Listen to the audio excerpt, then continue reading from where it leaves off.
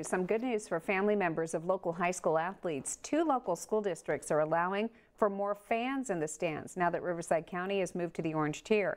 News Channel 3's Taylor Begley continues our team coronavirus coverage live at 5 from Palm Desert High School with more on this.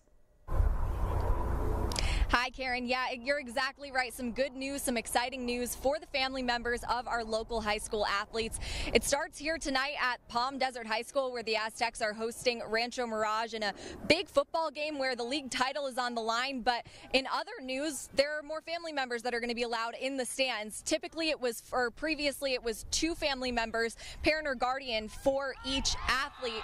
But now 4 family members are going to be allowed. So previously, the last time we were here at Aztec Stadium, we were seeing family members sit outside of the stadium because they weren't able to be inside.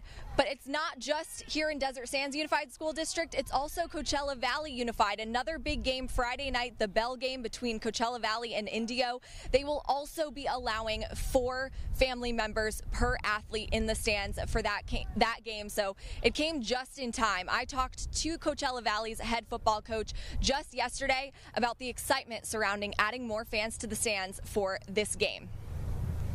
They've been doing this every year for so many years, so it's multi-generational. Folks who have played in Bell games will be in the stands. And the cool thing we just found out is that our district as well is going to allow 4 spectators per player and per coach. So we're going to have a few people in the stands. It'll be a little bit louder than it was maybe in the last game, in the last 2 games. And I think that's going to mean a lot to the community, just to feel that energy. Even if it's not the same, it's still going to remind us that, hey, this is a Bell game and this is this thing we've come together for every year. So again, the Bell game between Indio and Coachella Valley is our featured game of the week tomorrow night. Coachella Valley is looking to go undefeated, so we'll be live before the game and make sure that you tune in. Now, as for Palm Springs Unified School District, they're on spring break this week, so I talked to their spokesperson.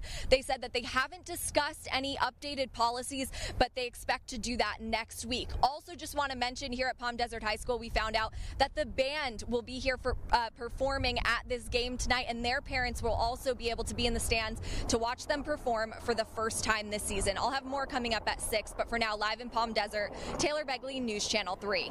Okay, thank you, Taylor.